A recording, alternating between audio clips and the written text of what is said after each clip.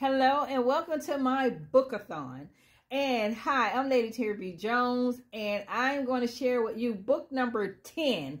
This book right here is the book that sells the most, okay? And for those of you who don't know me, I'm originally from New Orleans, Louisiana, right here in Jacksonville, Florida. And I tell you, we love to cook and eat, okay? And so with that in mind, I created this book, and the purpose of kitchen is kid-friendly kitchen safety tips.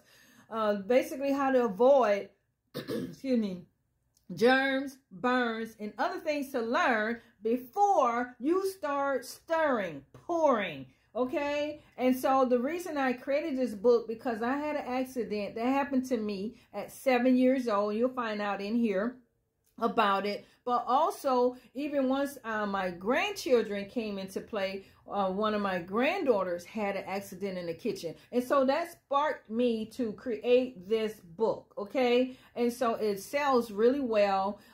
Definitely looking forward to creating you know, you guys can let me know in my private Facebook group that I'm going to put a link down here for you to join me, where I will share with you an upcoming webinar that I'm going to be having, because in October, I'll be having another module added to my Can I Have Some Money Mama curriculum that I created. And in this curriculum coming up, the youth will be able to participate in my Kidpreneur Speed Book Writing Bootcamp, where they will collaborate with each other and create a book and become a published author. How cool is that going to be? So if you have children, grandchildren, or you're a youth ministry worker, or you have a youth organization and you have kids in there, they're creative, they love writing, they are great at drawing, all those types of really cool things,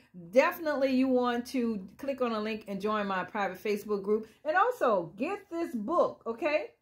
So that if you have children, you know, like I said, I love cooking. I teach children in the youth ministry how to cook. I've been teaching youth for over 40 years. I've been in IT at a corporate America for almost 38 years. And so I have a wealth of knowledge, you know, naturally and spiritually. Okay. And so that's what I'm looking to do, to leave a natural and spiritual inheritance in the lives of every child that I encounter, because that is what I was put on this earth to do. Okay. And I'll help your children tap into their creativity. Right. And so in the meantime, I want you to purchase this book, join my Facebook group, give someone a hug, show someone a smile, and let someone know that Jesus loved them and you do too.